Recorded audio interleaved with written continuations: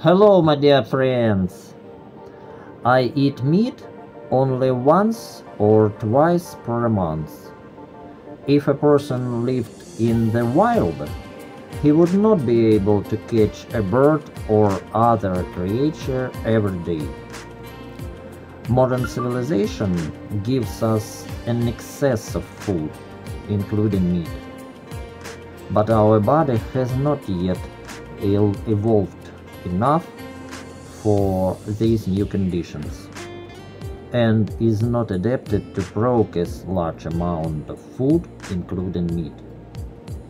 In addition, the meat does not have much taste.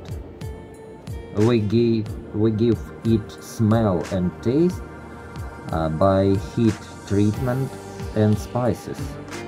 In this way, we distort nature's plan and load our digestive system with unnecessary substances. So my breakfast yesterday was 3 juicy sweet pears, lunch raw whole milk about 700 grams with spoon of honey, dinner mix of 6 yolks, spoon of honey, and supper 13 tangerines. I just eat what I like. Bye bye.